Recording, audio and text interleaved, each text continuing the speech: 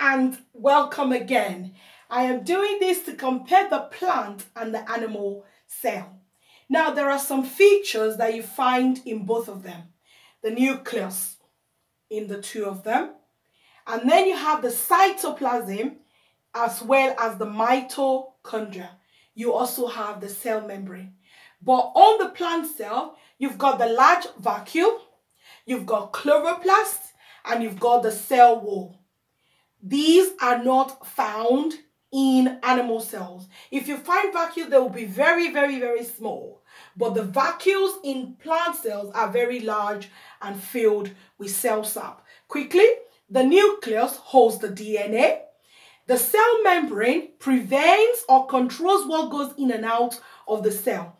The cytoplasm is a jelly-like material where all the chemical reactions happen. And then you have the mitochondria, which is where respiration happens, providing energy for the cell. The ribosome is very important because that is what plays a vital role in the stage of protein synthesis. It holds the mRNA in place for it to be translated into the right protein. Chloroplasts are very important in plant cells. Now, when you find a cell that has a lot of chloroplasts, it means it photosynthesizes because they contain chlorophyll, which actually traps sunlight for photosynthesis.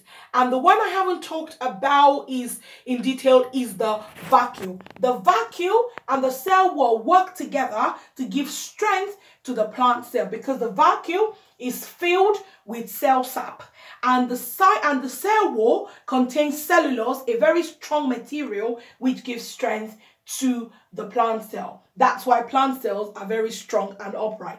And then because animal cells do not have cell wall, they are very flexible. And that's why we can move ourselves. And that in this very short video, I've explained to you plant and animal cell. It could be a 6-mark question. Whatever you do, keep revising and keeping positive. Thank you.